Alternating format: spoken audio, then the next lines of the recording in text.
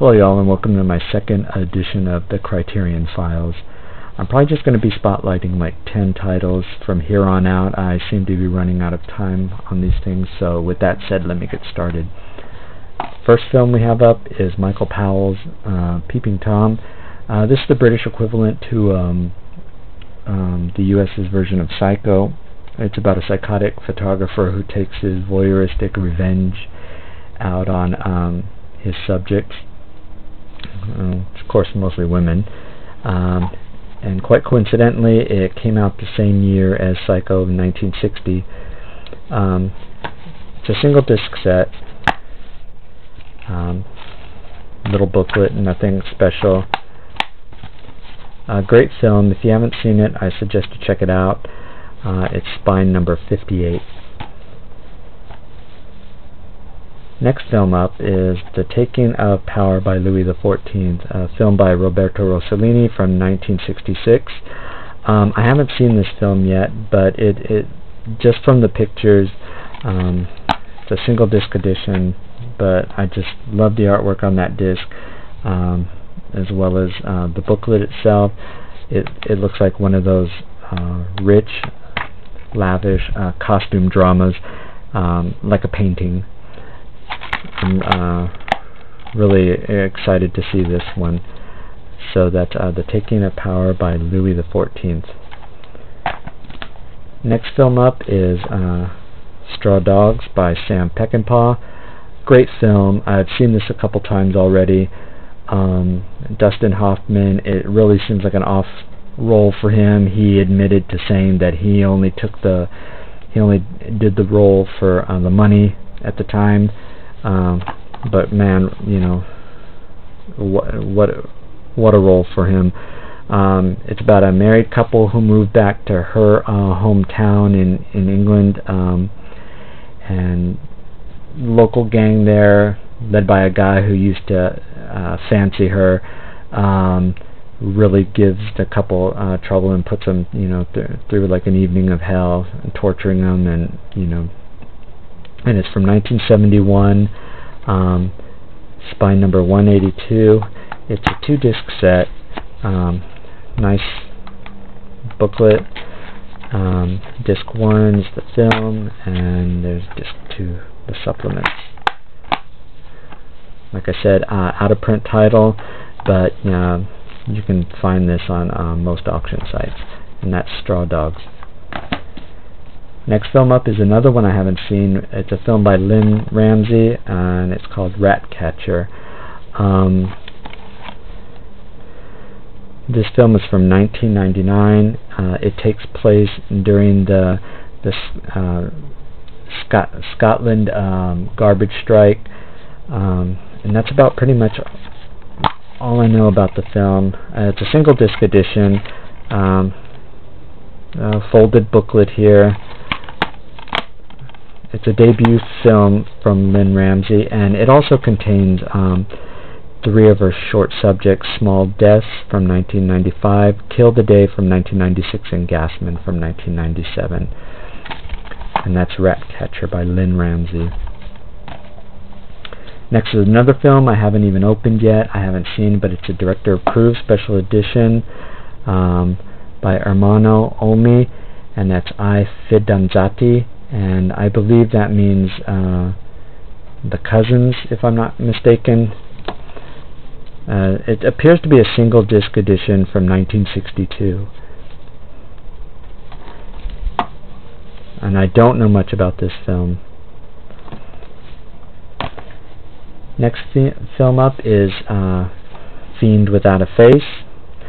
It's one of those throwbacks to, you know, it's not a throwback, it actually is one of those sci-fi cheese fest films that I like from the 50s.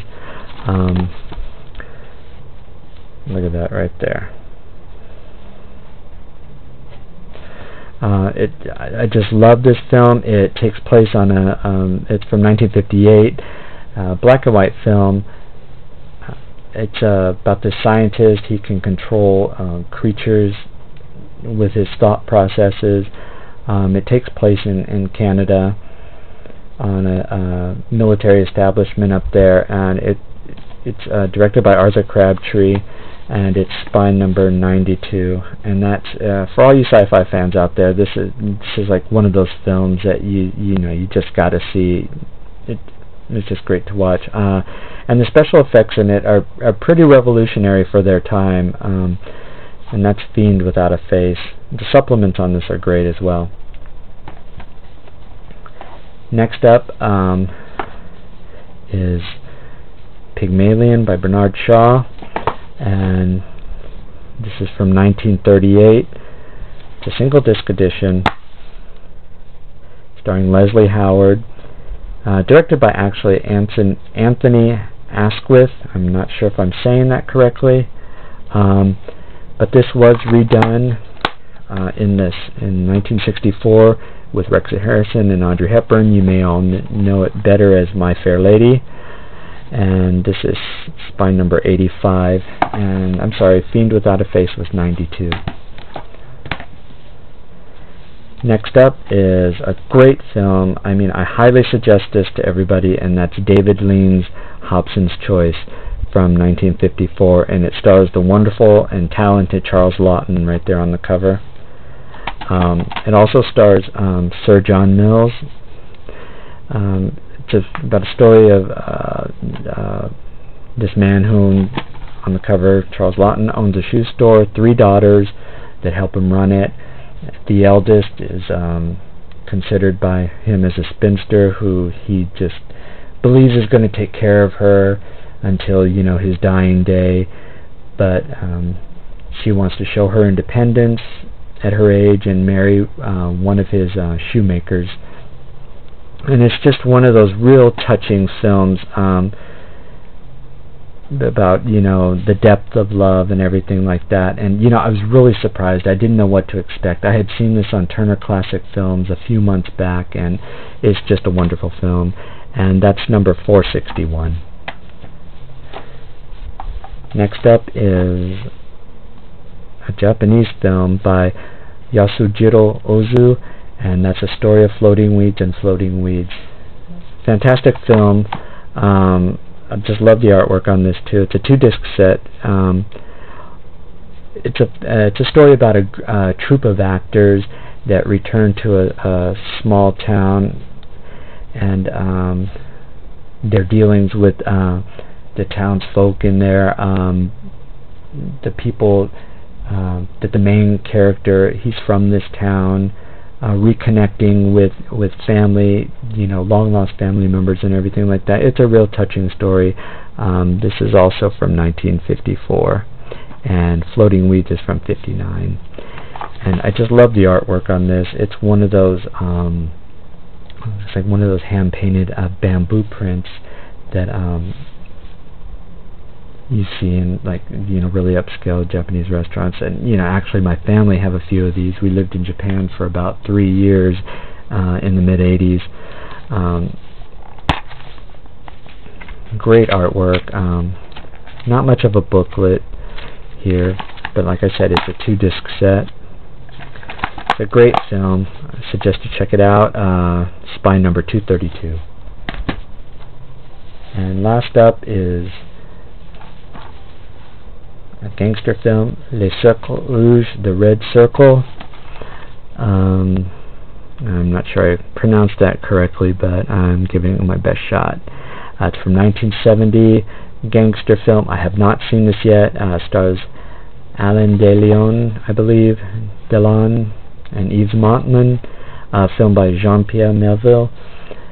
It's a 2-disc set. Pretty thick booklet here. Some artwork. It's supposed to be hailed as one of the gangster films of its time. A lot of special features here. Set archives, publicity stills, the usual supplements that you get. And it actually has it's presented by John Woo, and this is spine number 218. And that's it for this edition. More to come. Till next time. See y'all.